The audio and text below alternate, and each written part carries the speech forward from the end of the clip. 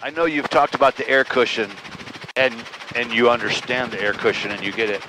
Have you ever monkeyed with it? Like, I'm just going to show you something, and then you can tell me whether you've done this or not. So we'll turn us back that way.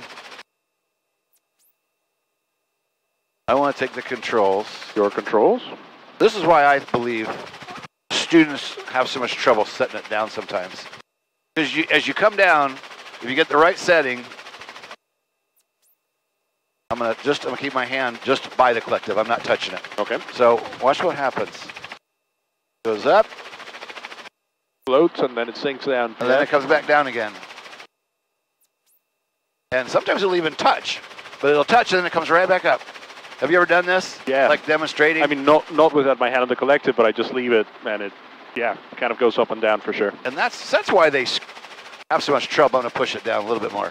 So they think that they're coming down, but they're not. And they don't because nobody's shown that air cushion. And then see, like right now, I'm not moving it. Nope.